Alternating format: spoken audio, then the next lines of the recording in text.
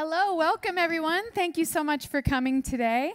I'm Jackie Otero. I'm the program director for the Entertainment and Music Business Bachelor's Degree programs. I'm really excited to be hosting this session with you all today. Thank you so much for coming.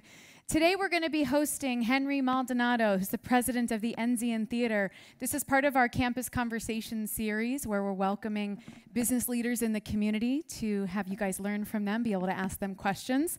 A little bit about Henry. If you're not familiar with the Enzian Theater, it's a local independent film house that showcases first-run independent films, and it hosts many different film-related events, which Full Sail is very involved in. Prior to joining the Enzian, Henry was vice president and general manager of WKMG, the Orlando CBS affiliate. And before that, he was vice president of audience and sales promotion at 6 post-Newsweek stations. Prior to that, he was the VP of Programming and Promotion for a television station in Detroit. He's also worked at several New York television stations as executive producer, and he was the program director for Cultural Affairs at a PBS station in Boston. He began his career in Boston as a producer and director, and he's a graduate of Boston University, where he majored in broadcasting and film. So he has a very diverse background in both filmmaking, management, business leadership, and television broadcasting. So we're very excited to welcome him here today. Let's give a warm welcome to Henry Maldonado.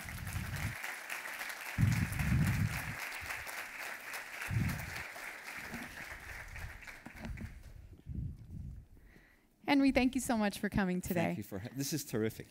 This is like being on the Tonight Show. Thank you for inviting me.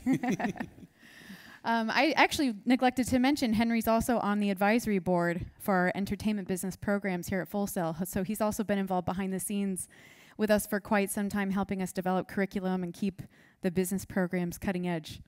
So thank you for that too. It's a great school. I love coming here. So let's start at the beginning, because you have a really interesting career path. I'd love to hear kind of the various paths that people take to get to where they are today. So can we start at the beginning from when you are a recent Boston University graduate, and what were your first steps to get into the industry? What were you thinking at that point, and what did you do?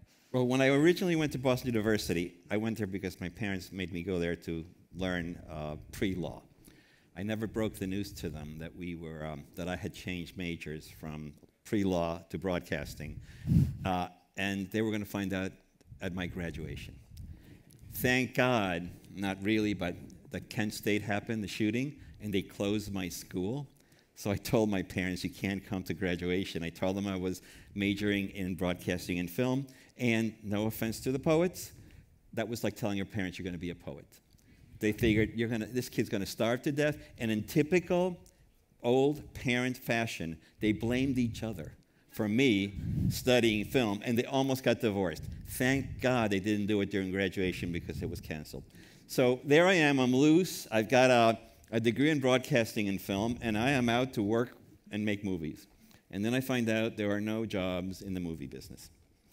And there are no jobs anywhere, and I had to make a decision. Well, I need a job. You know, people were getting work at real estate companies. I was teaching Spanish at Berlitz at the time, and very successful. I had a whole world and a whole career ahead of me as a Spanish teacher, and I was very afraid that I would be successful at it and never do film again. So I volunteered to become a teaching assistant at a school called Emerson College, and that was a school that used a lot of industry professionals to teach, and I was assigned to work with someone who was a local director at a local TV station, whose name is Vin DeBona, who is the guy who eventually created America's Funniest Home Videos. And within 6 months, he had hired me at the TV station as a film editor, and all these wonderful thoughts I had of a graduate degree. Psst, I had a job. Who needs a degree? So that's how I started, and I learned the beginning of the business, the real business, as a film editor at a time where in television stations there was no videotape. Everything was shot on film.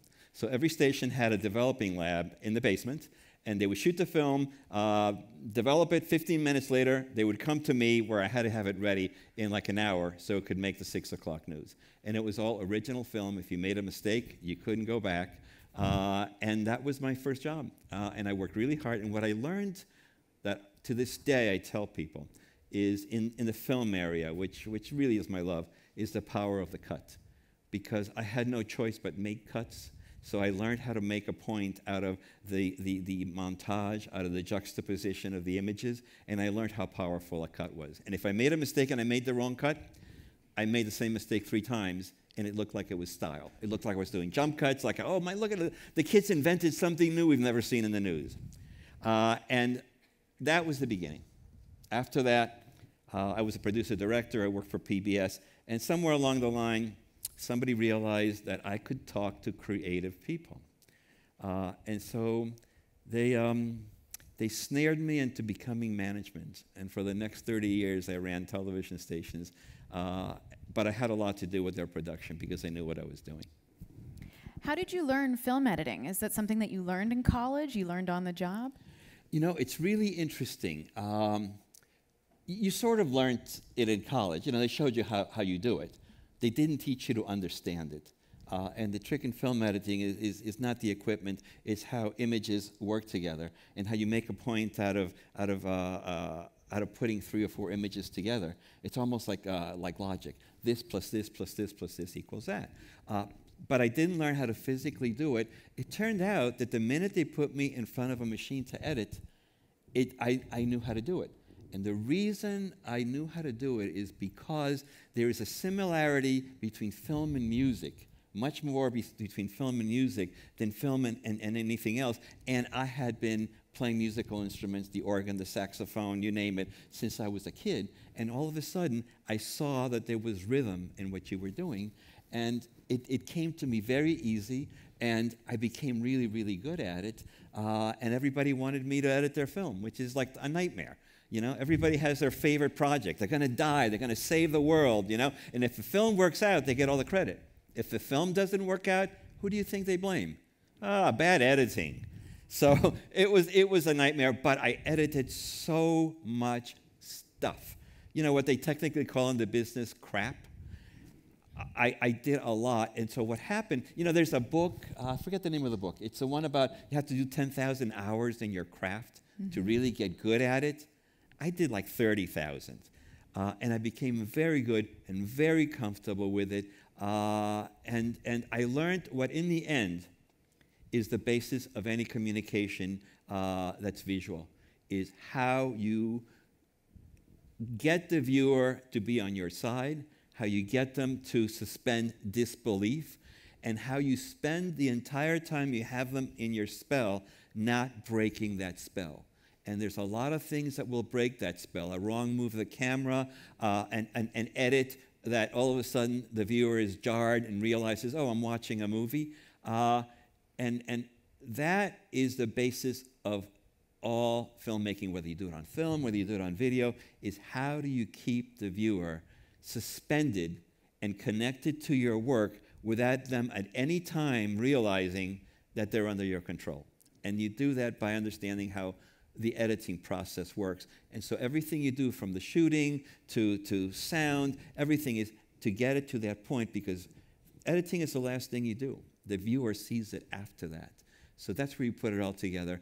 And it's really a trick, and it's a power. And there was a movie called The Stuntman, where there was a line where they said, if God could do the things we do, he'd be a happy man. That is very true.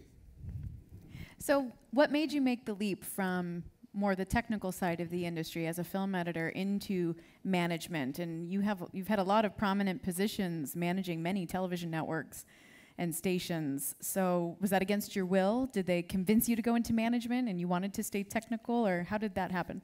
It was really kind of, I had like an epiphany. I saw something as I was getting more mature that really turned my life around, and I saw things slightly different, and it's something called money, all right? I realized that if I kept editing for my entire life, I was going to do okay, but I wasn't going to have a great pension or any other things that a lot of my bosses had. And I started really looking at that, and I realized I should get into that. There's only one other area that I had the opportunity where you make really good money, and that's in sales in television. So I said, okay, I'll do this. It really was, and I have to be very honest with you, I somehow or other was not interested in spending the whole rest of my life, trying to slide by, and where was I going to get money to make my next film. So I realized if I give the devil their due, I can get what I want. And I managed to produce documentaries, create new shows, do a lot of things as long as I gave them what they wanted, which was a successful station, and it made money because it was successful. And I've always told people that I work with who accuse me of kind of betraying my principles. My philosophy is, if we do really well, we'll keep the suits out of our hair. Then we can do whatever we want. So if we spend 50% of the time making sure that they get what they want, we can spend the other 50% of the time doing what we want, which is exactly what we did. What was your first job in management? My first job in management, I had been a producer for PBS, doing children's documentaries for about 3 or 4 years. And the first management job that I had was the executive producer of the GBH's children's unit, which was sort of a hybrid. I had to check all their movies. I had to spend time trying to figure out how we were going to save what this producer did. So I was still in the creative process, but I was the executive producer. And from then on, it was really terrible. People realized that they had a guy who could sucker people like you into doing what they wanted you to do. So NBC hired me as their executive producer in New York. Then the PBS station in Boston, WGBH, they hired me back and put me in charge of all their national cultural programming. And, by the time I was 30, I was a mucky muck. But behind all of the things that I had to do to keep them off my back, I was doing to keep them off my producers and my directors' back, so they could do what they really wanted to do, and they did that very well. And after that, I was hired by the Washington Post, and they put me in charge of television stations, and I was the general manager. And let's be honest, there was nobody above me at the station. And I was still a goofball like I was when I was younger, except I knew what I had to do to keep everybody happy. So I had a side of me that worked very well with the creative types. And we did things. We invented things. We did sitcoms at local television stations. We did a show like America's, American Idol. When was it? In 1970-something. We did stuff in local stations that nobody ever did before. And they all worked, and I was like the creative genius, And I will tell you right now that I'm here acting like I know what I'm talking about. I don't, okay? And if all of you want to disagree with me, please. But I will put on a good show if I play the Woody Allen insecure card. But I am totally insecure, and I have no idea what I did, what I'm doing. So I'm sort of answering questions in a truthful way, but deep down inside, I have edited hundreds and hundreds, thousands of movies. I produced hundreds of films, and every time I sit in front of an editor with the footage, I say to myself honestly, I don't know how I did the last one. I have no idea what's going on here, and I go through this horrible process that is comparable to something you don't know about. It's called the blank page syndrome. You don't have that anymore. But when I was younger, we had typewriters where if you made a mistake, it was horrible to correct. So you would sit in front of a typewriter not knowing how to do something because you really didn't have a word processor. So I get that every time. I'm having that right now. I'm supposed to edit just a fun movie. My daughter got married last year. And that's what's important. Last year, I still haven't done the movie about her wedding because I'm terrified. I've done movies for a whole bunch of other people, but I was terrified when I started those too. So I'm a fake. So don't believe that I know what I'm talking about. But you might find something within my fakery that will be useful to you. So it seems to me like you're really energized by the creative part of filmmaking and editing. Yet you have this whole career as a manager Absolutely. and a director and a producer and executive. So how do you find that balance? How do you keep the creative side going when you're in these kind of prominent management positions? It wasn't difficult for a long time because a lot of the things we were doing, see, I love TV. When I was growing up, that's all I watched. I'm originally from South America. I learned English by watching I Love Lucy. And even more, another show called I Married Joan. That was really my favorite. That's how I learned the language. And so I have instinctively, honestly, what I love to do is watch movies and watch TV. I don't have this passion to make movies and make TV. So whenever I was in a position to make a decision for something the station needed to do, I always was the champion of the viewer because that's what I wanted to be. So I had the ability, which is very important to have in the end. You're making movies for other people. Although I really love movies from filmmakers who are making movies from themselves and they're just insulting us left and right. I love that. There's a guy named Jean-Luc Godard. I don't know if you know. He's a French filmmaker. Don't ever make the mistake of bringing anybody to one of his movies because what he loves to do is just totally destruct your love of movies right in front of you. And like a true man in love, you leave there after being beat up by this guy more in love with what he's doing than when you went in. So basically, any decision that I made about what we should do, what we could do, what marketing campaigns, were all designed around what is my customer at home going to perceive this. And 50% of the time, I'll be honest with you, my goal was, how can I fool you? How can I fool you into watching something that I know is a piece of crap? How can I sucker you into watching the 6 o'clock news, which is, now that I'm retired and I watch it, well, I don't watch it. They're awful. So that's the answer to your question is that I was able to do things because not only did I really have a passion for the making and the process, I had a passion for that person who watches TV, who watches American Idol, who watches stuff that some people consider beneath them. I love that person because I'm one of those people. So I was making decisions that a lot of the mucky mucks who really never really watched television couldn't make. And I was making them, and they were looking at me as, like I said, you can play this part. It's great. You can be the creative nut. They used to bring me to these mucky muck meetings, okay? And while all these suits were insulting each other and fighting over how much they were going to pay, they were all being very respectful of me because I was the creative guy in the office. So when I started to speak, and I had no idea what I was going to say, everybody shut up and listened. And then they said, let him do it, let him do it. The trick in all of this is after you do all that, is you have to make work what you said you're going to do. And for some reason or other, I was lucky enough or I understood the medium well enough that I was able to pull it off. Mm-hmm. But I still, like I said with my daughter's wedding, I still sit in front of that monitor and I have no idea how to start or where this is going. And I know that I won't be able to pull it off and I'll make this horrible video for her wedding. It's my daughter's wedding. They would take a YouTube video with cats. They're fine. No, I'm sitting there agonizing over making a piece of genius. And I know that I'm not a genius and I'm not going to be able to live up to it. Okay, so I bet we've all had that feeling where we have some kind of project. You have to have that feeling. If you ever lose that feeling, okay, you're not a creative person.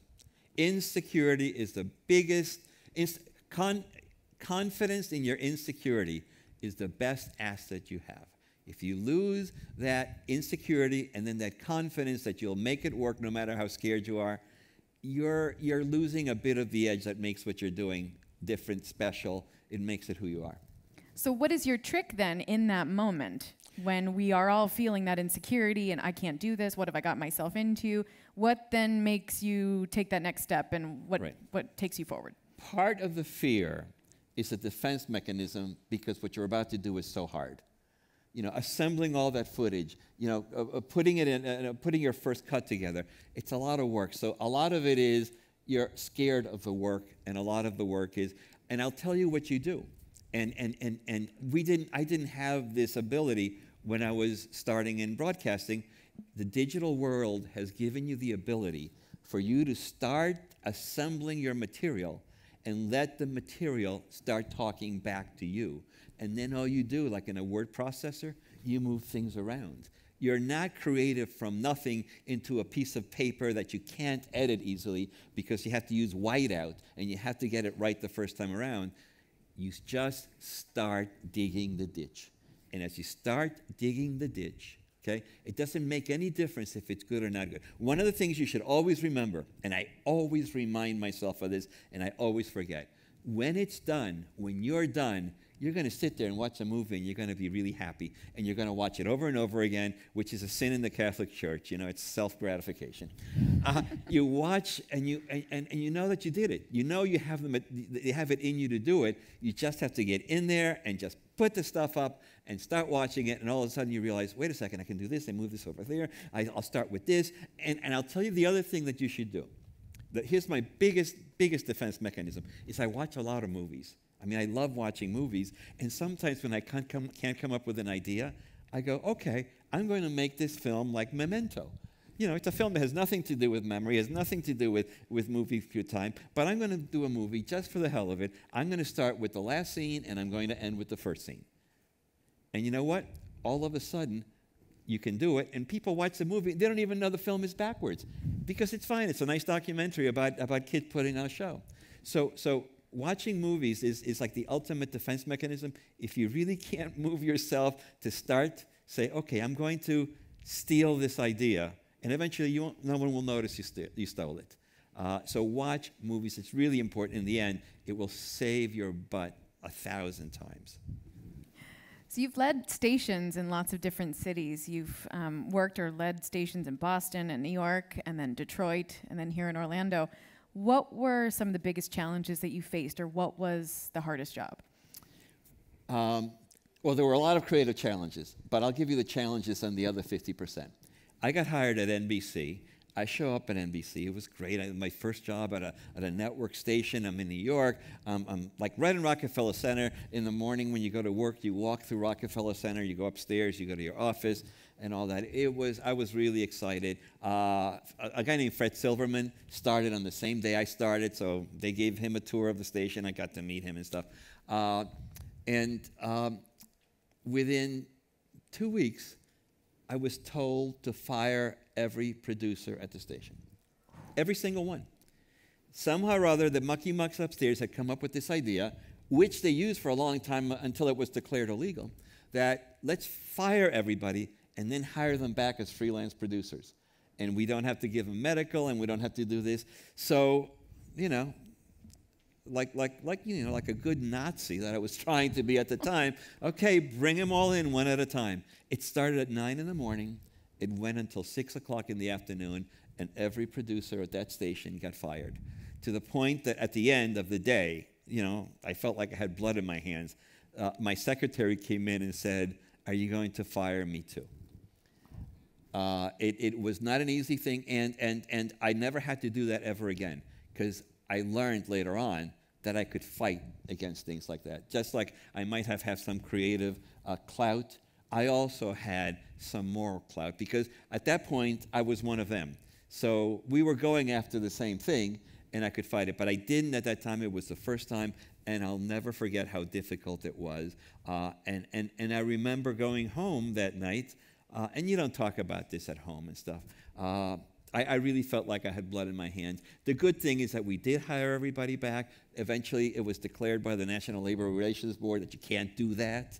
So everybody got hired. And then we started making really good documentaries at WNBC in New York. And I got to send a producer to Cuba to interview political prisoners and stuff. So in the end, fate turned it all around and gave me a break from spending the rest of my life feeling like a really bad guy, which I was on that day, and I had no redeeming qualities at all. I did exactly what they wanted me to do, which is like the biggest sin you can commit, is just blindly go in there and execute a bunch of people who you know nothing about because they told you to do it, just because you thought, well, that's what I'm supposed to do. It's not. You can fight it. Mm-hmm. That was the toughest thing I did. You know, after that, the toughest challenges became creative. How do I convince the station? How do I convince WNBC in New York to do a special about the New York Marathon? when there's technological at the time challenges because they couldn't get the signal from the street to the station, so we had helicopters and we shot them up to the helicopter. So we did live shows about that. Again, we did a show about political prisoners in Cuba, and we sent someone to Cuba. It was great. So a lot of the challenges were how do I convince someone? Because in the end, you do have to convince them, but they start the discussion being on your side. The reason they won't do it has to do with things that you know exactly what they're going to be. They're going to be money. If money's not an issue and you're going to make a lot of money, you're fine. So we did, what we started to do is at local television stations is to do talk shows, is to do fireworks, is to do the marathons and things like that. And then it got to the point, and this is where I got into trouble, and it was nothing that I did, and it was a successful thing. I convinced one of the TV stations that a local station should do a sitcom. So we did a pilot. And we were living in Detroit at the time. And anybody here from Detroit? Okay, it's a great town. I love that town. You know where Hamtramck is? Oh, yeah. Okay, were you around over there like in 1980? I don't. Do you remember? You know WDIV, right? Channel 4. Yes. Okay, I was in charge of that station for a while, and we decided to do a sitcom, and the sitcom was going to be about a town called Hamtramck, which is a little town within the borders of Detroit, which is a Polish community. There are people in Hamtramck who don't know they're not in Poland. Cable television is in Polish, okay? And it's a great town. And it was about a Polish girl, Catholic Polish girl, marrying a non-Catholic, non-Polish guy. And at the time, do you remember Bob Seger? He was a rock and roller. The girl who was marrying him was the girl. And it was a very nice, not offensive, not deep, half-hour sitcom about a Polish family who's very Catholic and have a picture of the Pope in their living room and stuff like that. All the Catholic jokes, were in there. And what happened was, somehow or other, in the making of that show, the Catholic Church, which was very powerful in Detroit, decided we were insulting the Catholic Church and that we were making fun of the Pope. We weren't making fun of the Pope. Before they started eating, they would say hello to the Pope. That was the joke. And not only that, but the night the show came out, the next day the headlines in the paper is that we had a show with Cosby numbers. That means something different these days. But in those days it meant it was a hit show. But before the end of the day was over, the Catholic Church and the cardinal or archbishop had ordered us to show up, and all of a sudden it became a big to-do. The story was covered in the Wall Street Journal. I was being just totally devastated by the media because we had a hit show, which is very confusing. You have a show that got great numbers. They were going to make a lot of money off of this if we turned it into a series, and they were all struggling to bury it because the easiest way to get past all these people was to forget about it. And that was a very, very difficult time. Now, does the backlash end up helping you get the show more publicity? No. This is before they understood that, okay? There was a time in the world where bad publicity was bad publicity. You didn't want bad publicity. It's not like we now know, the way that Donald Trump is really manipulating all of us by getting bad publicity. So no, it didn't help us. The show was buried, and it sort of lives in the dead pool of the newspapers there. So when I die, that will be my legacy in Detroit, the man who brought us Hamtramck. So bring us into the point where you come to Florida. And tell us what you come here for, because you had kind of an interesting role in turning around some one of the things at the Washington Post, which is a great, great company, for someone my age, the defining factor for all of us in the media, young people, was the Watergate and Woodward and Bernstein, the guys who wrote All the President's Men. Well, those guys worked for the Washington Post. And I'm hired by the Washington Post. I'm working for the Washington Post. I have the ability to steal their thunder when I go to a place like this. I work for the company that, where Woodward and Bernstein worked. And so one of the things that happened to me is that I was so capable at I don't mean this in a mean way, but at being devious, that I became good at turning bad television stations into good television stations. And bad and good in the terms of the company. A station that was not making a profit to a station that made a profit. So we did that in Detroit. DIV became the lead station in Detroit, Carmen Harlan, everything else. So there was a station that we took over here, WKMG. It used to be, it had 10 different names. I forget what they were. And at the time, I was in charge of all the stations of the Washington Post. So I had a wonderful life. I would go from one market, one city to another. They would call a meeting, and they would believe everything I told them. And I would move on, and it was great. So one day, they'd say, can you go down to Orlando and run the station there for a while until we get someone to become the vice president and general manager? And of course, you know, I'm with the Washington Post. You can make me parachute behind enemy lines. I know I'm going to be okay. So they send me down here, and like 1 month, 2 months, 3 months, 4 months later, they finally say, you know, you're doing a good job. Why don't you stay there and run the station? At that time, I'm thinking, wait a second. This is like Florida, right? This is sun, and Daytona's not far away, and we just have horrendous winters in Detroit. As much as I loved it, I figured, I called my wife up, and I said, how would you like to move to Florida? Well, the answer was no, which should really, you should get to know the fact that Detroit is a wonderful place to live. It's just delightful, and it's having problems, but that town is going to come around, and it was wonderful to live there. She didn't want to move, and I said to her, look, I was like, I don't know, 50, I forget how old I was. I said, we're all going to end up in Florida one way or another. Let's go there while somebody wants to pay for it. And not only wants to pay for it, I already worked for the company, so they had to treat me really well. So talk about a golden parachute. I had a golden stagecoach to move to Florida. So I moved down here, and I spent 8 very nice years doing some very interesting things at WKMG. And the station was coming around. We won the 11, we won this and all that. And it's not because I left, but it's kind of slid back. So that's how I ended up here. And later on, years later, I was talking to somebody, just out of curiosity, who had turned down the job that I got.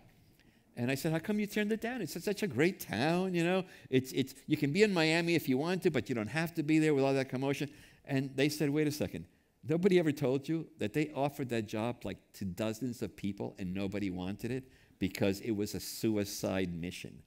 They were afraid of coming to this station was going to be such a step back. And when they failed, they were not going to be able to move up in markets, which is what you do in TV. They were going to have to go get a job in Schenectady or something like that. And I kept thinking the opposite. I kept thinking, I'm going to a station that is so far awful that there's no way it can get worse. I'm going to be a hero. And it turned out to be not totally untrue. And that's how I ended up here. And then I had this thing in my mind, okay, very unfair, and I always apologize if I'm talking to anybody of that age group, and I don't think I am, that when you turn 60, you only have 10 good years left. I'm 66. I've only got 4, okay?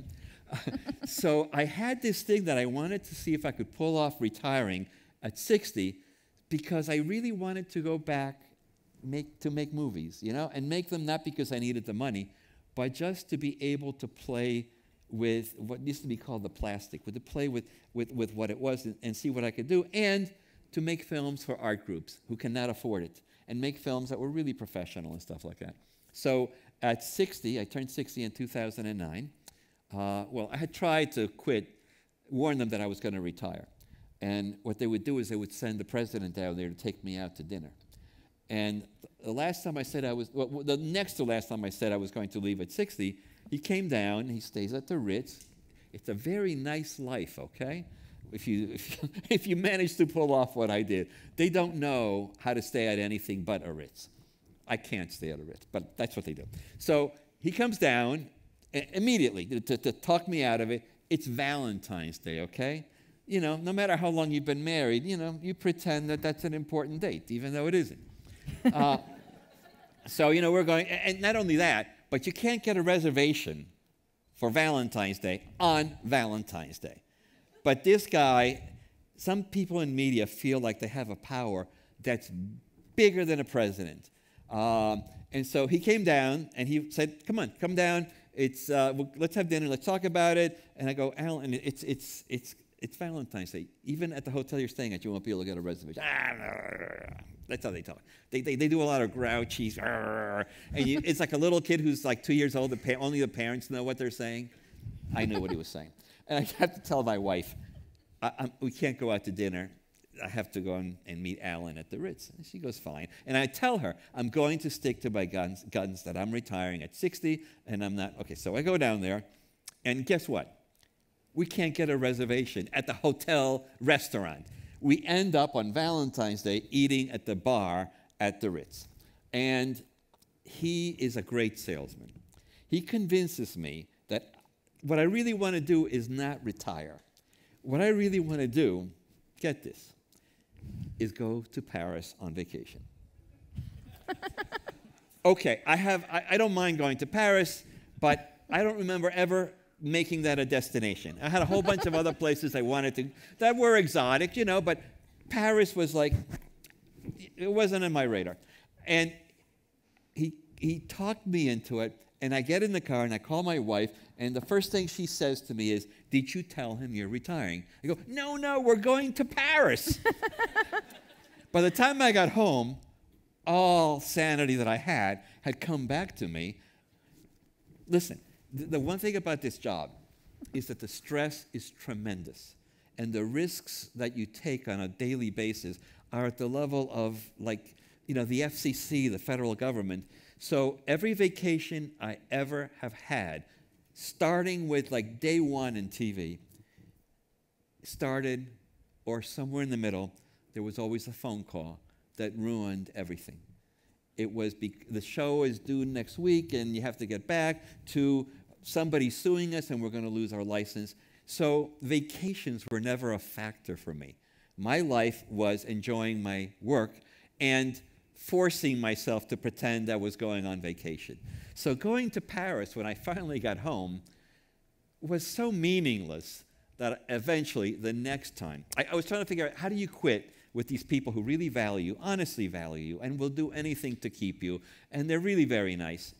How do you get them to let you quit?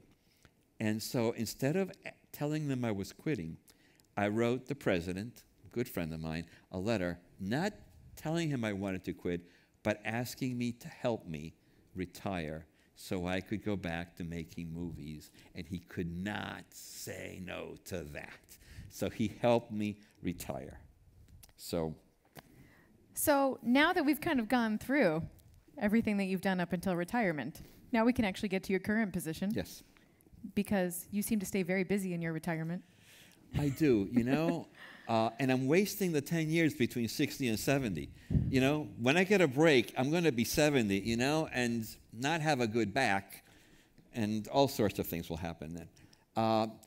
When I retired, the day after it was announced, my friends who owned the Enzian Theater took me out to dinner and asked me, would I be president? Okay, I'm a retired guy, right? What could be nicer than being president, of a movie theater? And they're not wrong. Okay, great restaurant, great bar, great movies. But at the time, as everything in my life, it wasn't being run as well as it could be.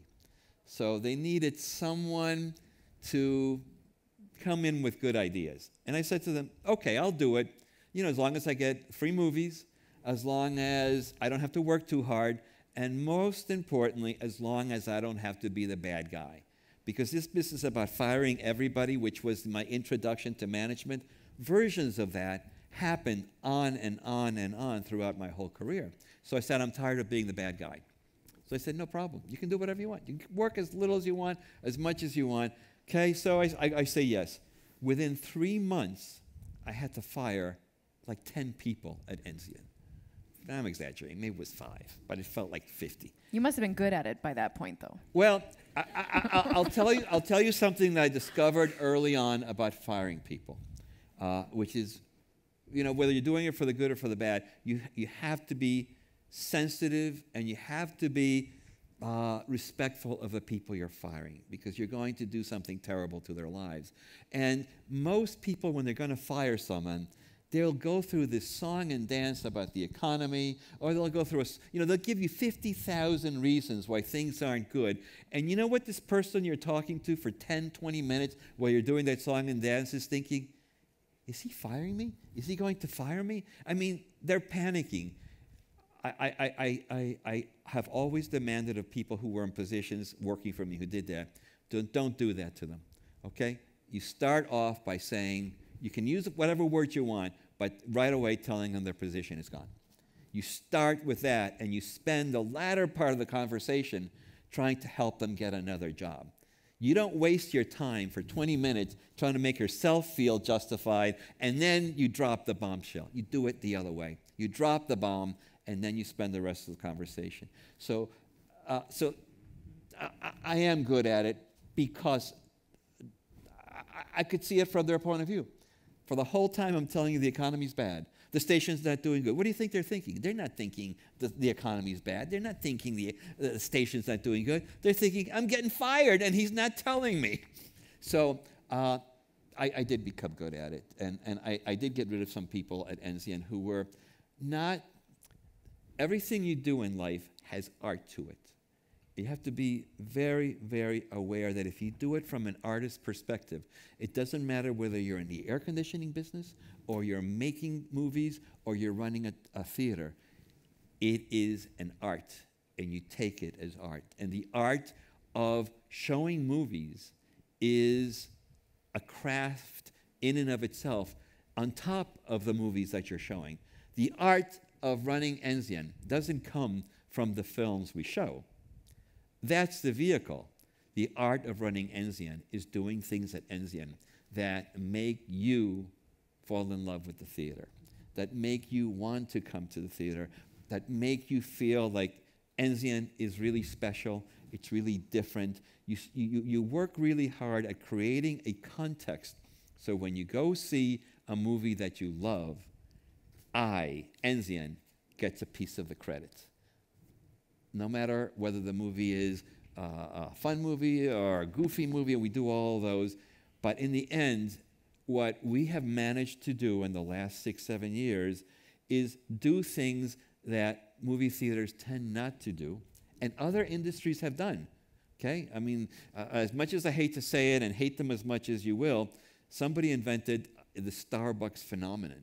Okay? I mean, this is a coffee place. Why are you paying $6 for a cup of coffee? Or even better, why are you doing your homework at a joint like this? Even better, why are you having meetings, with all your friends? Because they realize that people who go to places like Starbucks, as much as they like the coffee, they don't go there because of the coffee. They go there because this has become, and this is the term they use, a third place. Home, work, Starbucks. Okay, that's the way life is perceived by the executives at Starbucks, and they have managed to pull that off very well, because every morning a whole bunch of you go to Starbucks and you pay $4 or $5 for a cup of coffee. And we have nothing. When I have nothing to do at Enzian now, okay, because the place is running really well, I don't have to be there. You know what I do? I have a meeting at 9 in the morning and I have a meeting at 10. And I live in the land. I'm not driving back to the land to waste 3 hours. You know what I do? I go to Starbucks. I do. I go to Starbucks, I play with my phone, and nobody's looking like I'm in, what other place can a kind of terrorist, degenerate-looking guy like me hang around and not make everybody else nervous, okay? Starbucks! They invented it. And that is where business is going these days. It's very important. And Amazon has realized that customer service, the treatment of your customers, the affection that your customers have for your service, that's really the part of your job that's important. We can all sell crap. We can all do a lot of the stuff that Amazon is doing very aggressively, But what they've done, have you ever called Amazon with a problem? 2 seconds into it, they're ready to give you your money back. I didn't get a package once, and I called them up, and it wasn't even a minute. They had given me a credit, and I said, thank you very much. I had gotten it 2 days earlier. I had put it in my car. I'd forgotten I had it. And I was so respectful of them, I actually called them up and told them I found it, and could they take my credit back? That's the kind of customers and relationships you want to have. A long, long time ago, when I was in college, if you ever went to a bookstore in New York with an accent of a New Yorker, they would say to you, hey, are you going to buy it or are you going to read it? Okay, I'm going to buy it, you know. Then somebody discovered the affection people have for paperbacks. Every college student had a paperback in their back pocket. Everywhere they went, people were reading paperbacks. So I forget what the name of the company was. It wasn't Barnes & Noble. They may not even be around. But they started something saying their bookstore was dedicated to the fine art of browsing. Okay. Not selling you books, making you have the ability to come to my bookstore, have a chair, and read the book. And you know what? It worked. People loved going there. People would go there and sample books. And you know what they would do after they sampled 3, 4 chapters? They would buy the book. So I wanted Enzian to have that quality that you had an affection. It was very important to me. There's a level where there is like, and then right underneath, not that far away, is love. Okay? And I wanted to move people from this level to this level. And part of the trick to doing that, you have to be good, you have to be worthy of love, you have to give them things that answer some of the questions they're looking for in their life and comfort. But you also have to give them permission to fall in love. It's really interesting. You have to tell them that it's okay to actually love Enzian. And we started doing that. If you've been to the Enzian, you know that I do a 3-minute trailer before. It's a little video thing where a lot of the language that I use is really getting people to use that language when they talk about Enzian. Not I like Enzian, I love Enzian. Not it's a cool place, but it's a treasure. And we really are all those things. But I needed to put that kind of language into people's heads that you could fall in love with a building. And so that was the first goal that I had. And then the second goal was to come up with a whole bunch of other reasons to go beyond just seeing the main film. We do classic films on Saturday morning. We do really well. We do the Wednesday night picture shows. If you've never been to that, go. It's a free film. It's shown outside, and it's like happy hour. It's great. So we do a lot of things, and the last thing I wanted to do, and they fought me on this a lot, I wanted to start drawing kids into the Enzian. And a lot of the advisory council kept telling me, we don't want kids. You know, you might not know this, but there's a lot of people in Florida who hate kids. There are neighborhoods in Florida where they don't even allow kids, okay? And if you dare bring somebody's grandchild, it's like they report you to, you know, the home office police or whatever they do. So I was taught that Enzian was a place for adults. We showed movies that were not for kids, and the last thing they wanted to do, like their neighborhood, is see a bunch of kids. Guys, we have a theater full of kids once a month. It is the most rewarding experience because, and like everything I do, there's a devious side to this. I really wanted them to experience going to the movies that was different than going to Regal. There's nothing wrong with going to Regal. It's fine. You get to see the movie. It's fine. But walking into Regal, it's like walking into a subway station, eating the food they sell there. I mean, you ever get a pretzel at the Regal? You pick it up, and it just kind of folds over. so there were a lot of customer things that weren't happening, and because you love those movies so much, and because they have the big screens and everything, you kept going there. But I don't know anybody who says that they have an affection to the theater. So we do something called Peanut Butter Matinee, and when I was younger, it was the end of the neighborhood theaters, and they would have raffles at the theaters. You would win things before the show. Somebody would come out, and I won an erector set. Okay? Now, does anybody know what an erector set is? Okay. Now, these days, you have, what are those brick things that you... Okay, you have Legos. That's basically an erector set. But when I was a kid, an erector set was this big thing full of things that would kill a kid. Okay? They were all like metal strips for you to build houses with, and tons of little bolts and little nuts. I mean, the kind of thing that this day would, it would be illegal. It would be, how it says, may contain small parts, This was all small parts. I won one of those, and I loved it. So I started doing a kids matinee that did that. Before we start the movie, I spend the week before that buying things for the kids. And it's really great. I'm buying stuff that, people would laugh at me. If I came home with a yo-yo, or stuff like that, my wife would laugh at me. Well, now I come home with a yo-yo, and I come home with 2 yo-yos. One for the kids and one for me, and my wife realizes, he's been buying stuff for the kids. So we have a raffle.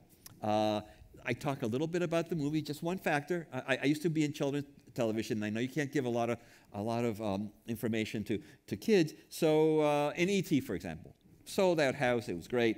And I wanted to explain to them that Spielberg wanted to make the movie so it felt like it was being seen from the eyes of a child.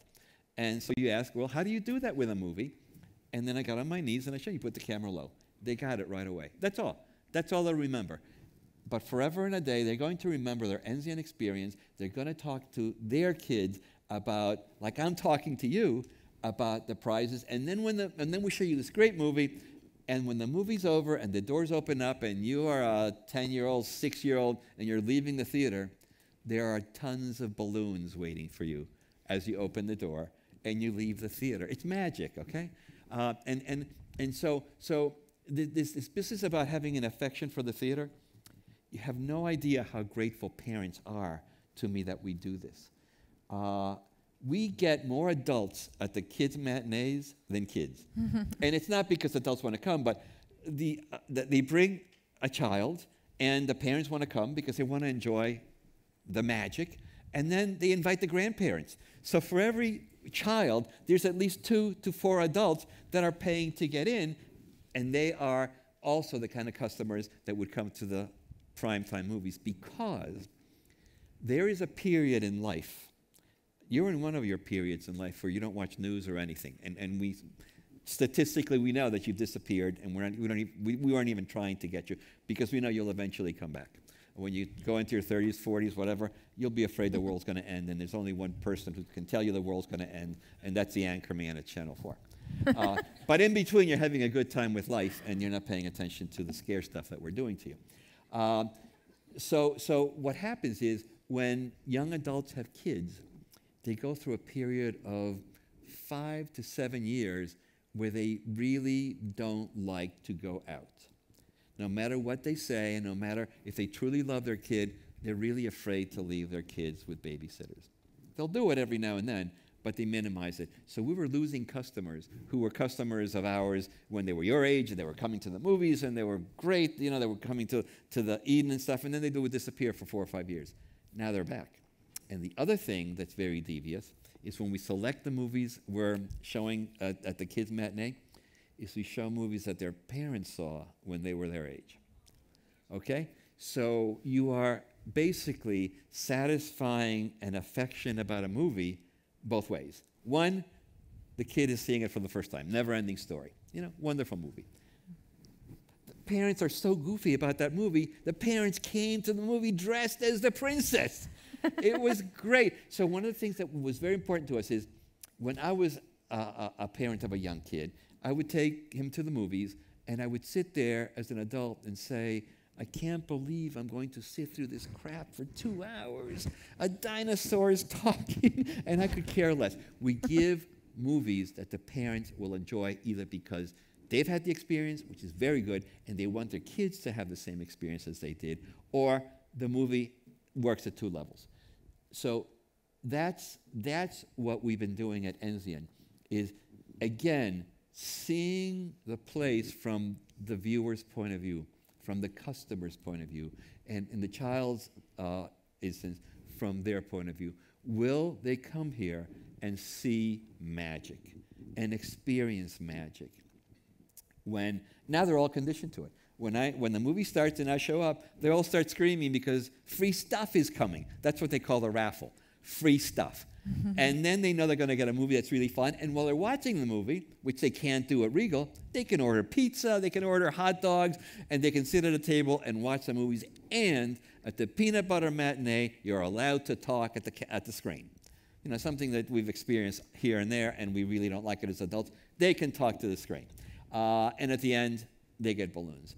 Parents are using the kids' matinees for their kids to behave during the week or to be good at church. If you're good at church, you get to go to the kids' matinee. So this aspect of going to the movies and experiencing magic is something that to this day exists, except you guys are getting to be too smart, too jaded to believe in magic, but you believe in Tom Cruise. You believe he's actually in a motorcycle. You know, you believe that Ant-Man really exists. Guys, I hate to break it to you, but that's called magic, okay? And you are experiencing the same mechanism that the kids do, but they call it magic. You're drawn to these things. These things are enjoyable to you. And what I want to do is make sure that not only we're giving you movies that bring you magic, but that also you come to a place where there is a feeling of magic around you. And as an adult, Eden Bar is magic. You know, a place where we have a menu that's bigger than the food menu, and it's just beers. That's magic, okay? Believe it or not, that's magic. A wine list that you can't find anywhere else in town, that's magic. And the ability for you to go to a movie theater and make sure you get there an hour earlier, because you're going to sit out at Eden Bar and eat or drink or whatever you're going to do. And then you're going to watch a movie. And then afterwards, you know what you're going to do? You're going to go back to Eden and argue about it. So that's consciously what we knew we had, and we wanted to massage it, and we wanted you to be aware that while you don't call it magic, that's exactly what you're getting when you go to Enzian. And we're respectful of films. When we like to run classic movies. And here's something else that's very important. That technology that's happening, and we can weave it into the magic, that's the digital restoration. Nobody in town has 35 millimeter projectors anymore. We have one, and we use it one night a week for all, and they exist. The freaks who get a kick out of seeing a movie and knowing it's in 35 millimeter, even though it's just a projection, they don't see the projector, and it's all scratched up and lousy, and it looks like a fine. I'll give them that. But if you come see a classic movie, if you come see Casablanca on a big screen, it comes from a digital restoration. It looks as good as it did when it came out. Any movie that the kids are seeing, they're not old movies. They're seeing them as they're brand new. So we have the ability of even doing more magic and making all these things come to life. You know, I often sit there and I think, everybody in this movie is dead. Every single person in this movie has died, and they're alive. And not only are they alive, but I can see them thinking. I can look through their eyes, you know. Magic. And a lot of you have or will develop this affection for movies you're seeing at this age. You know, when you're 60 years old, you have an affection to some of these movies that meant something to you, as I do. And whenever we run, and to be honest with you, every film is like that with me. So when I introduce a movie that's like that, I really feel like I'm introducing an old friend. And all of you who came to watch the movie are like, yeah, you came to this party of this person who deserves to be honored. And that's the movie we're showing you. And you love it, and you have a great time. And One last thing in that.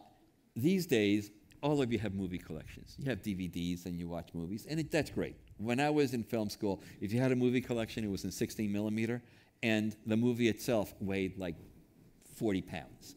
All right, and you had to have a 60 millimeter projector to see it, which made more noise than the speaker with the sound. So you can have a great movie collection and be as close to movies as you want. But one thing that you owe yourselves, and you should really, really be aware of this, and eventually this is going to become something that everybody's going to go after, is that you've never seen your favorite movie until you've seen it on a big screen. Whenever we show Casablanca, I always ask people, how many have seen Casablanca? 200 people, their hands go up, right? How many have seen Casablanca on a big screen? One? That is the point. Isn't it great on a big screen? It's incredible. And people, you don't know this until you've actually seen it. You may have seen Casablanca 1,000 times. When you see it on a big screen, it's a different movie. It actually is better. And people who do that, they leave the theater like they just saw a technical innovation. Wow, we've never seen this. Humphrey Bogart was great. Ingrid Bergman was great.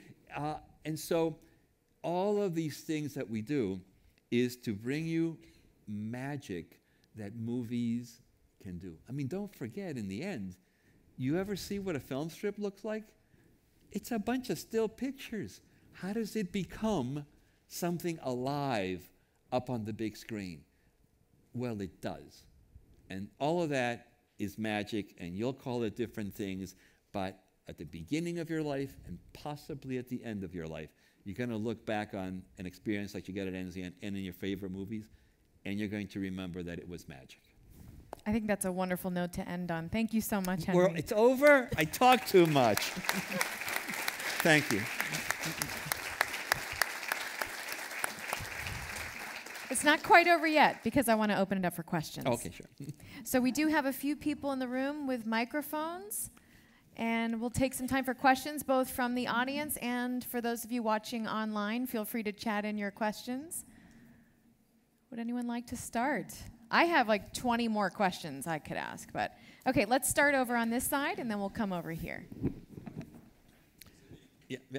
He's right there with the microphone. And go ahead and do us a favor and hold it pretty close to your mouth, please. Awesome. I'm Shane. I'm in computer animation, and I'm a victim of nostalgia. So what you're saying is really inspiring. And I just want to know, how do you guys separate yourself from the MoCA Museum? From the what? The MoCA Museum in New York. How do we separate ourselves? Mm-hmm. Or the MoMA, excuse me. The MoCA's in Virginia. Oh, the MoMA. Yeah. The Museum of Modern Art. Well, it's interesting that you say this, because I speak of Enzian as though this is so unique. There are places that give you that experience and that have tremendous respect for classic movies. So we don't. We're really all together. There's an association of independent theaters that do what we do. What we do that's different is what the context that we give you, the theater. We've had people come from all over the country, movie stars and stuff, and they're great. They're great. In Detroit, they have a great movie theater at the Detroit Museum. But this is very true. You can look around the whole country, and the combination of elements we give you at Enzian, the location, the greenery, the trees that are outside, the wonderful bar, wonderful food, the ability to have dinner while you're watching, all of those things, they don't exist anywhere else in the country. So we are treated as special by people who come and visit us. Thank you very much. You're welcome. Let's go to this side. Right here. Oh, I'm sorry. Here we go. Hi. My name is Federico Carmona. I'm actually also from Venezuela. Ah! Yeah. I'm in the film production MFA.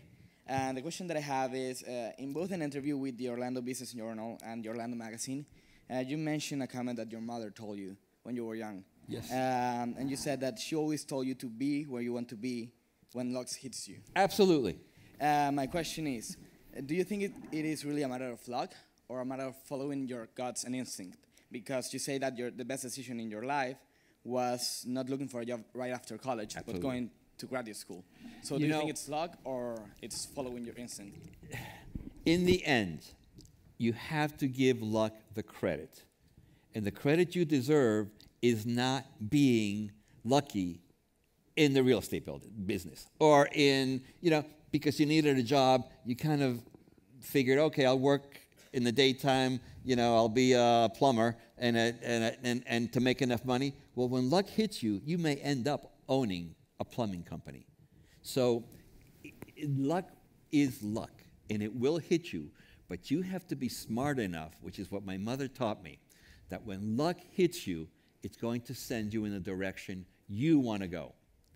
Luck is going to hit you. She always was sure. You may be lucky your entire life, one piece of luck after another, or you may not be, but one time in your life, luck is going to come your way. And when it does, you want to be close to what you love and not close to something which will give you a livelihood, which will be a wonderful thing and sustain you for the rest of your life, but you're not with what you love. So it's not, my mother, as you probably know, all Venezuelan mothers are very superstitious, okay? And they're also a fire hazard, okay? And I'll tell you why. They're very Catholic, and they have a candle lit for every one of their children who is not at home, okay? And it is terrifying, the amount of fire that was going on next to my mother. And I am not a believer in the supernatural and things like that, but you know what? I really bought the business about if you're near something you love, when luck strikes you, and you should attempt to be, it's going to work out, and it did. And the credit that I deserve is not taking the job at Berlitz, because I would be a very successful director of a Berlitz school, and I didn't want to be that. So yes, make sure that you factor luck into your thinking. All right, we're going to kind of alternate over here. So come down here. How's it going? My name is Alfredo. I'm actually from Mexico. I was going to ask you, I come from a film program, and I'm an aspiring producer. So based on the fact that you have some experience on that field, what do you look for the most when you're looking for collaborators? What do you expect them, professionally speaking and creatively speaking, to be like? The first thing, you mentioned the word collaborators, okay? While you're going to school and learning your trade, the thing that will be the most valuable to you is your friends, okay? If you take a look at any filmmaker or any movement, literary movement or whatever, there was always a group of crazy people who hung around together, and together they helped each other make it. And I think what you want out of your friends, especially now that you have the technology, you can make a movie tomorrow, edit it yourself, and what's most important is release it on the internet yourself, is to be around people that together they're going to be able to pull off what you want to do. That's very, very important. And what I look for in a producer, and when I was hiring people like that, I was looking for two things. This is a bad thing, but I'm always doing this. I'm always looking for the creative spirit. It's very important to me. But that other 50% of me that was responsible for the presidency, can this person pull it off? You run into a lot of creative people who in the end need a partner who's actually going to do the work. But I was only having the ability to hire one producer, so I was looking for someone who had the ability to be creative, but at the same time had the ability to do the work. Okay. I guess mine is not really into depth, but I noticed you were saying something pretty much about only having one location. Is that first and foremost true? Secondly, if it is, would you or do you actually see yourself expanding, see your company expanding, having multiple locations, not only in America, but like maybe over in Venezuela or places around the world? You know, the thing about me is that I got suckered into the mythology, not totally a mythology, of a great company that had all those things. So I had the ability to have my influence and have my work not only work on the location where I was, but we had a station in Texas, we had two stations in Florida, a station in Detroit, we had a station in San Antonio. So the company was making available to me the ability that a person who starts their own business, as they become successful, pretty soon realizes we got to start pulling the strings together. So I never had the fear or frustration that a young entrepreneur might have, that unless we start making connections with other locations, our business, either someone will come up with the idea and take it from us, or it'll die from lack of good growth. So I did have the ability to have more than one location. It is important, and it is something that eventually becomes something you have to consider. And you have to be very careful. Expansion doesn't necessarily mean that you're going to grow. There are many companies who decided to expand, and that was the reason they collapsed. And then there are companies who don't understand what the hell's going on. What was the video company where you rented videos? Blockbuster. What the hell happened there? Listen, I remember one day they came out of nowhere, then all of us, they shut down every mom and pop that was the original rental places, and then they had their own TV shows, they were backing movies, and it seemed like 2 months later, they were going broke. You have to be careful that expansion works, and if you're going to do that, that you're smart enough to be a person of your times. They were not. You know how many people did not recognize what Netflix now knows? The TV networks don't recognize that. They think they're going to rule the world. No, not the networks, the TV stations. The networks are already talking about doing and they're doing it, what Netflix is doing. So yes, it is very important that you think of that, but that you do it from a position of strength and knowledge, and that you see things from the point of view of the customer. Does the customer really know what to do with this, or is it just me trying to rule the world? Mm-hmm. Let's go to our online students. We have some questions. We have a couple of questions from online. The first one comes from Gavin Brown in LA, who he says he loves your theater. It is amazing. He wants to know, what is the fastest way to get a job in the film industry, for example, as a PA? Well, here's the good news and the bad news. The good news is that it's not really very difficult to get a job in the film industry. Okay? It's very difficult to get a job that pays you in the film industry. There are so many independent films being produced. Just in Orlando alone, okay, you could get a job as a PA, you could get a job as a whole bunch of things where people are producing really, really good movies that don't necessarily have enough money. There are people in this town making delightful, great films for like $20,000, $10,000. That's the benefit, and what I would suggest to anybody who's starting out is please do that. You never know when this film director is putting together a Blair Witch Project, or when this director is putting together Paranormal Activity. He's now in his like 6th or 7th movie, and they're all making millions of dollars. He shot his first film in his apartment. Blair Witch was shot with video cameras because they couldn't afford 16 millimeter, and it was the use of the video cameras that made the movie what it was. So right now, at your age, you can afford to be hungry, a little bit, okay? Work for nothing in stuff that you believe in, okay? Because that's how you're going to get places. The person who's sitting around waiting for a salary, or they're really ripping me off, you know what? They're going to sit around forever. And the person who gets involved with a couple of movies with some very bright people and they collaborate, they're making an investment in their future.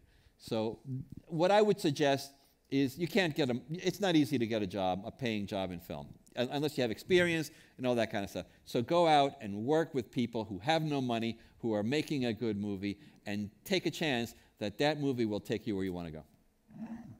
You also touched on how you fell into editing and how much of it you've done since then. Jeremiah from DeLand asks, at what point would you stop trying to improve a project? What is your gauge for saying this is good enough? If I keep working on it to improve it, I will ruin it.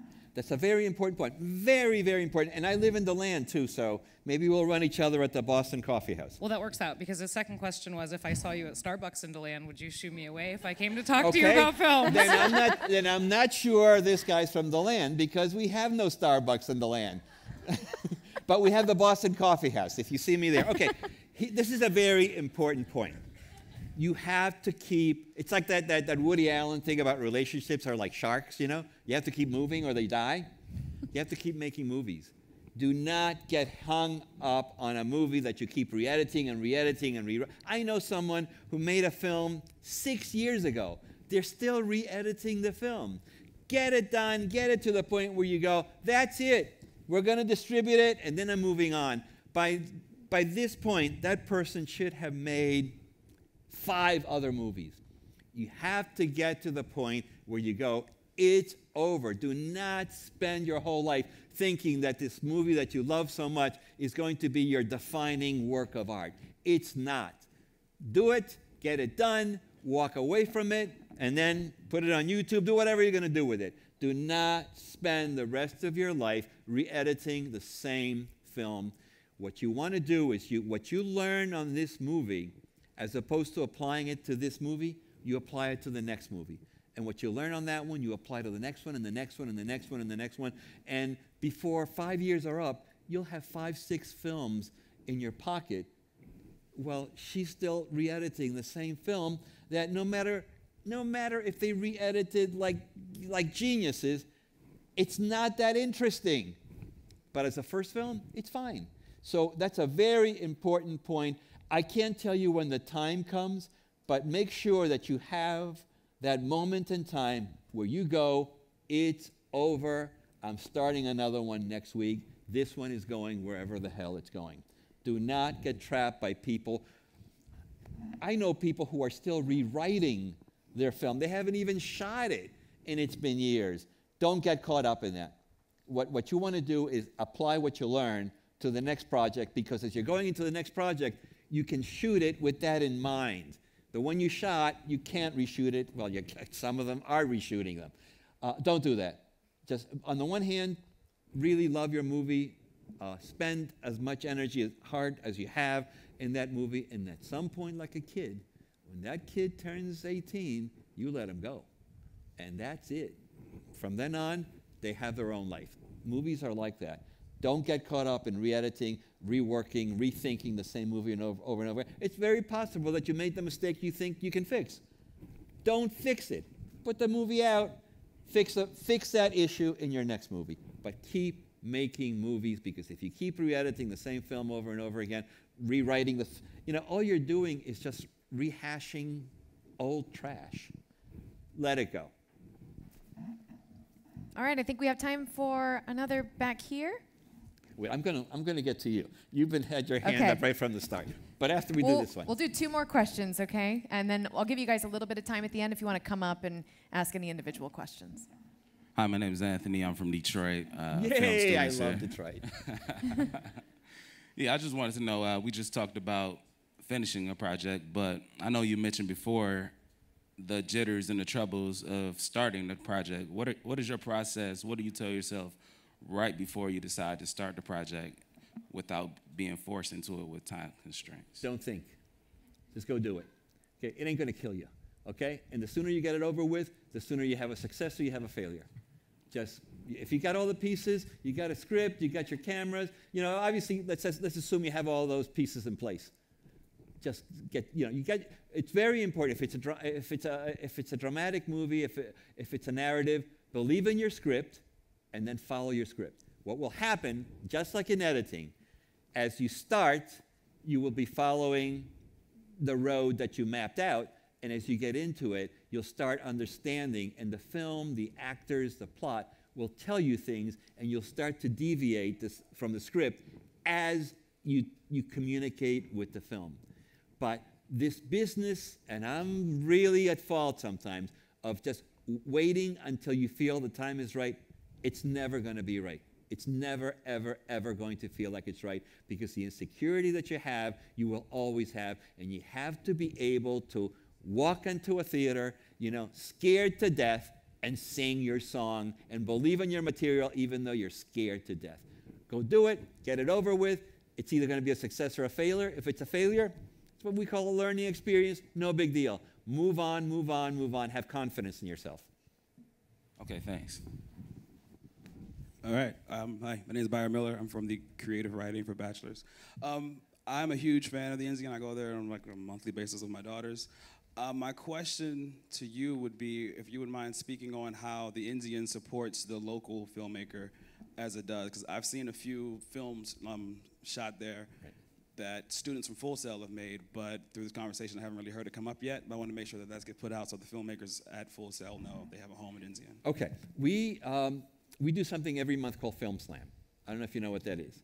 Okay, Film Slam is an independent, sometimes you could say it's even more student-based, but this is once a month. We run films produced in the area with the filmmakers there, and the filmmakers meet the filmmakers, we see the films, they have it every month, and then at the end of the year, we have something called Brouhaha, where we show some of those films.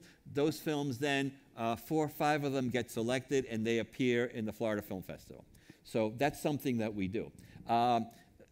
If we go back, the people who made Blair Witch Project, they worked at Enzian. They were volunteers, and one of them was in charge of the film festival. And the first time that that movie ever got shown was at Enzian, and it was like 3 hours long. And they cut it down to an hour and a half, and you know, and the rest is history. So we not only do we do things, constantly we're screening movies off hours because the filmmaker wants to have a session where they're testing it on people. We'll do that, you know, if we can, at no cost. You know, so we're very, very close to the filmmaking community. The filmmaking community is very close to us because not only are we, you know, very close to them, we show the kind of movies that they want to see. But I'll tell you what we need. And this is looking at all of you. I don't have enough of you guys coming to Enzian and watching movies. I don't know if it's too far or you're too busy, but it's something that I'm constantly discussing. What do I need to get you at Enzian? Because when I was going to film school in Boston, there was a movie theater, an independent movie theater called the Orson Welles. And that's where we all hung out. I mean, whether we were going to the movies or not, that's where we were talking crap, we were talking movies, you know, we were trashing whatever movie we wanted to see. A lot of big filmmakers would come and have special screenings there, and it was a terrific hangout, this business about camaraderie, being part of a group and you all grow up into the industry together. It's very important and very real, and trust me, you can go to you know, the Algonquin and all the writers in the 30s. There was always a group of people who all sort of came up together. That's true of films. If you talk to you know, like Steve Jobs and those people, you know, they all had a group in a garage. You talk to Spielberg, you know, he'll talk about his group. Coppola will talk about American International and all the Roger Corman films that they did with, who is it, Jack Nicholson, Coppola. The group is very important, and I would love for Enzian to be the place that you call home when you do that. There's a student among you, Kyle Bailey. Are you here? Okay. You know what Kyle does? He doesn't have a car. He walks to Enzian. Okay? Sometimes he'll catch the bus. Sometimes he's at a midnight movie and he has to walk. It's like a 2-hour walk for him. All right? And he doesn't think twice. I mean, I'm at the film festival, and there he is. And then I ask him, how did you get here? Oh, well, I walked. You know, that's an excessive affection that I so much appreciate. But a little bit from you guys, come over. You'll really like the atmosphere at Enzian. And come to Film Slam. Go to enzian.org because you need to meet people who are making movies, and you need to work on their movies. They need to work in your movies, and eventually, you know, there'll be a group like, you know, Spielberg and all, except Enzian was your hangout, as is the truth about the Blair Witch guys. Enzian was their hangout. So come by. You know, if you see me there, bop me in the head, you know, I'll buy you whatever is legal at your age. All right, we're going to take about 15 minutes. If anybody does want to come and chat with Henry, we'll hang out up here, but we want to go ahead and just thank Henry so much for being here with us today. Well, I am very grateful that you listened to what I had to say. I again have to tell you, I don't know what I'm talking about, but for purposes of this drama, I had to pretend that I did. And you are in a very, very lucky place to learn what you're doing, because you have to learn your craft. But what you have to remember in the end, it's what you put into it. You can come to a place like this, and it's not going to get you a job, but it's going to teach you how to make movies, and it's going to put you in touch with other people who have the same desire. So best of luck. We're at Enzian. I'm at Enzian. If there's anything I can do for you, trust me, I'm there. And bring your friends. Thank you all for Thank you. coming. Have a great afternoon.